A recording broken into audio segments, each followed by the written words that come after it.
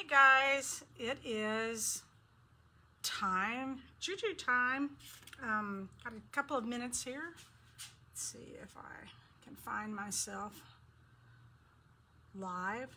I never know. Let's see here, notifications. Who knows? Anyway, so I thought what I worked today on is this here, and put another layer on that, and then also work on the cut canvases from last week and go a little further on that. So that's what I'm heading for so far. If I could just find myself live on here. Okay, maybe not. I don't know why I have so much trouble with this. I mean, good Lord. It's like you have to be smarter than what you're working with, and I'm obviously not. So, anyway, I'm live now. There we go. Let's see if I can find it. Get comments on. There we go. Okay, I don't know if anybody's here or not, but we'll see. It looks like one set of eyeballs there. Okay, so continuing with the purple theme here. If you remember, I put this on, I had just dipped it in the gesso and water, and then I applied it to the canvas. I did not go over it with the gel medium.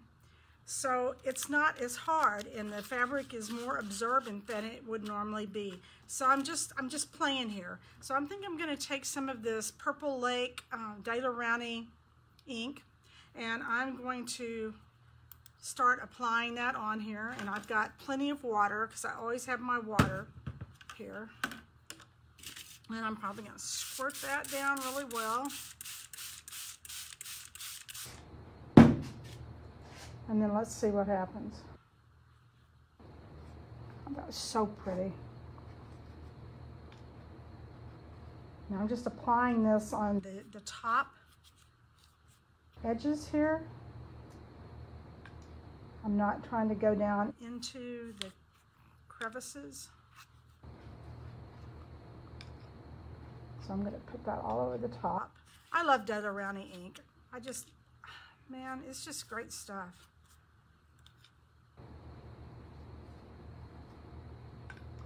And because it's an acrylic, it dries and it's permanent. Okay, so there's on there. So let's put a little more water on there and see what happens. Oh, it's almost like it's blooming. Yeah, that's cool. I'm gonna get a little help over here. Tilt and let it run and make a mess. That's what I do. I don't want to forget about the outside edges here.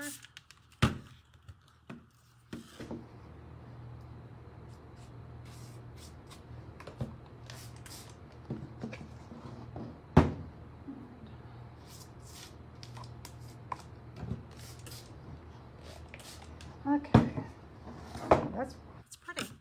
I like that. It's just wicking, the fabric is wicking that purple up, and so I'm not going to go back and try and make that a solid color.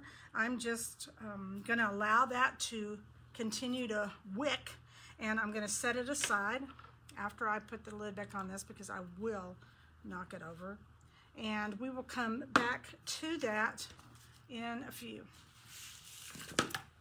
This is why I always have so many things in progress. Now, I'm not doing this to keep the table clean, obviously. I'm just keeping it off stuff. That's why I have so many things in progress, because there's so many layers going on. It takes me forever. Okay, I had tried some of the Daler Rowney, the Purple Lake, just a little bit on here, just to see, because I like that little touch of red violet going on here. However, I don't think that is vivid enough for me. So what I'm going to do is I'm going to go over here to my primary elements from Color Art. Now I have, I think, most of them are some of mine. most of the colors here. And what I do is I do them by color schemes, right? I do my cools and I just work my way down. So I know I want a purple here, so I'm trying to find, let's see, I think this ginger flower might be nice in there. So once more, I'm going to spray my canvas down. Remember that this canvas was done basically with watercolors for the most part. And this primary element is a pigment. It's a dry pigment.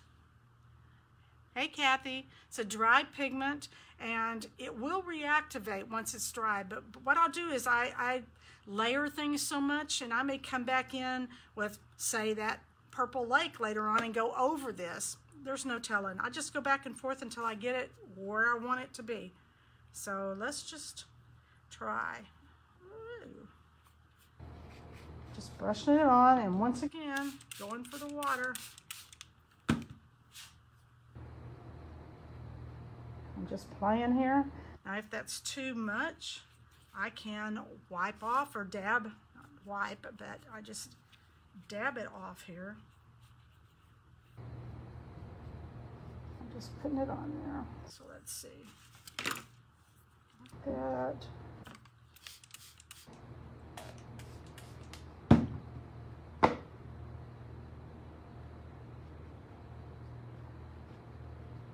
I love how when you do things like this and use the water, how the colors interact and give you a color that you hadn't expected. And they just bleed into each other, which I absolutely love, which is why I do this. And it also goes in here into these crackles. You see that? And it really accentuates the crackles. The downside to this, of course, is that when you're working wet like this, you have to let it dry at some point. You can't just keep going. So it has to sit. Yeah, let me see. So that goes a long way, you can see with that. I use these primary element pigments all the time, and they really go a long way. They will last you a very, very long time.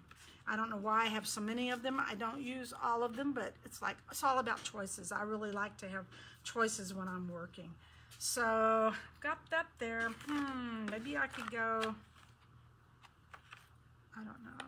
I also like magicals, and that magicals have a bit of a secondary color in there. I don't know. Okay, I'm living on the edge here. I don't know what's going to happen with this. This is called Tibetan Poppy Teal. I'm just going to give it a little go in there. Wow, okay. Liking that. So I'm always glad when I pick the right one.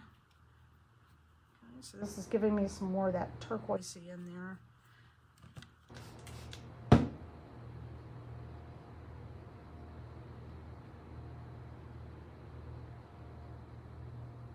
I love the way that blends in with this, whatever that was. What was that? Oh, ginger flower. So put some over here.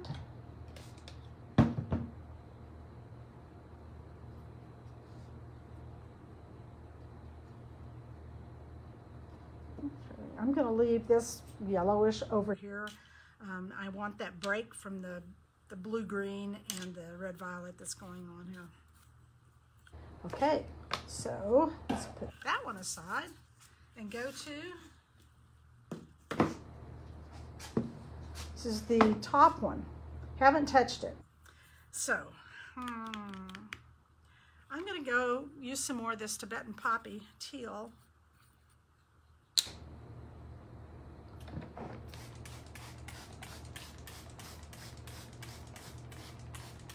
I have no plan. I never have a plan. I grab what appeals to me. I like this color, so I'm going to go with it. And sometimes, for me, I enjoy trying to make it work. If I put two colors on here and they don't go, then it's like, okay, how am I going to save that? What am I going to do? So that's working.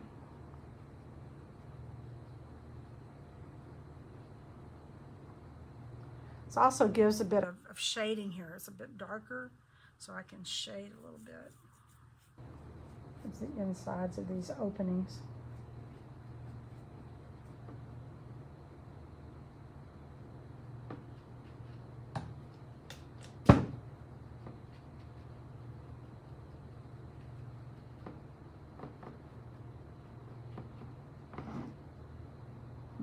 Let's see, where shall I go next? How about over here?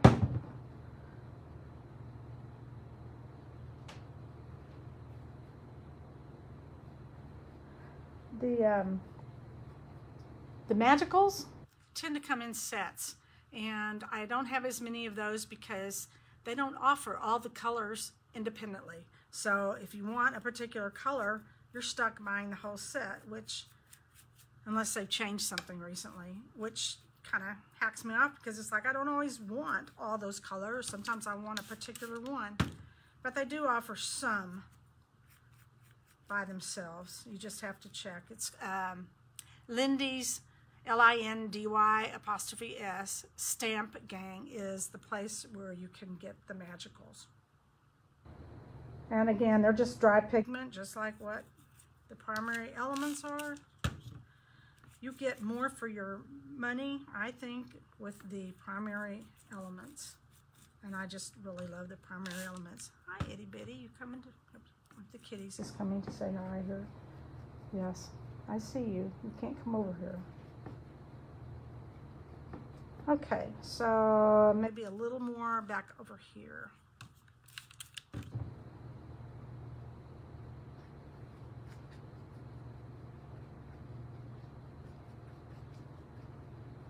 And some of these little balls. Hey, don't want to get on that. She's like, oh, on stuff. May come loose, and you know, whatever. It's not that big of a deal. Okay, so we got that on there. What shall I do next? Bye, itty bitty. I think I will go with, I have my stand over here. It has all my stuff on it.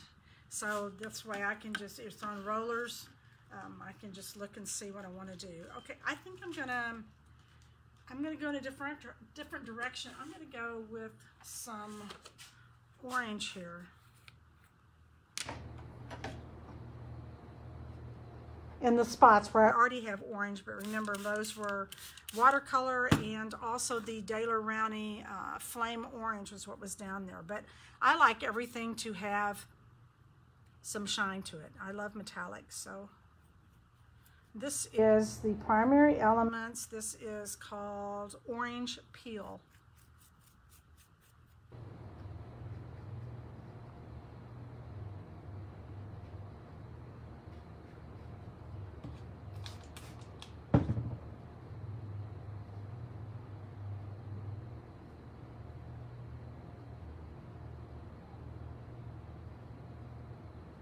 I love the way that accentuates the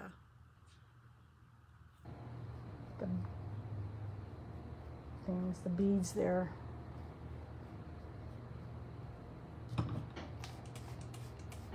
Kind of bring that over a little bit. And where it meets that blue, it's making a green. That's really nice. Okay. How about a little more of the orange over here on this corner?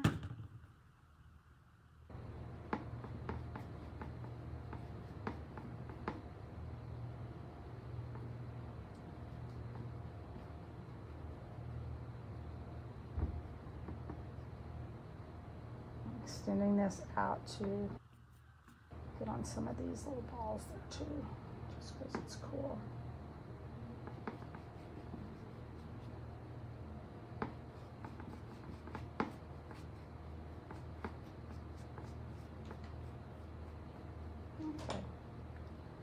All right, now that red violet that I had on the base, thinking about how I'm going to put that in here.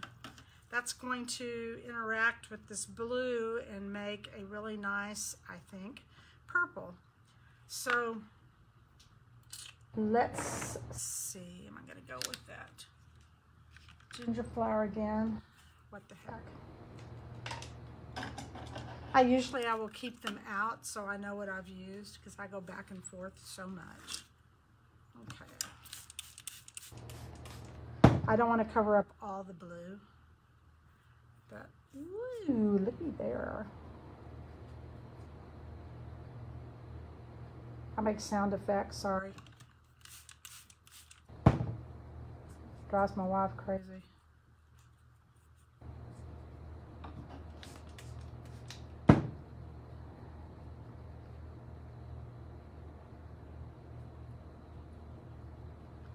Now, one thing I can do once this dries, if I'm really attached to the way it looks right now, and I want to keep everything that's happening right here on here, one thing I can do is I can just go back, I can use my varnish, and I can go back over this with a varnish.